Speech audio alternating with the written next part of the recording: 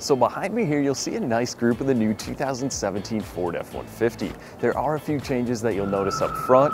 As well, that 10-speed automatic is gonna help you tow, it's gonna help you get better fuel economy, and as well, you're gonna get more power sort of through the rev range.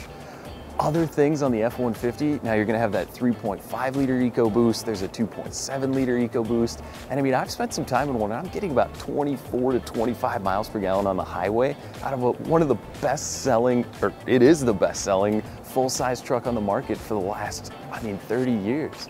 It's crazy to see the changes that have happened all over this truck from the years from 30 years ago. If you look at it where it is today, you have a reliable pickup that it's not unexpected to see 200, 300, 400,000 miles on these. And as well, it's a good looking truck. This King Ranch behind me here, especially with the interior, it's a luxury pickup truck, which isn't something you would have heard when the F-150 first released. For more information, check out our website. And on behalf of the Morrie's Automotive Group, thanks for watching.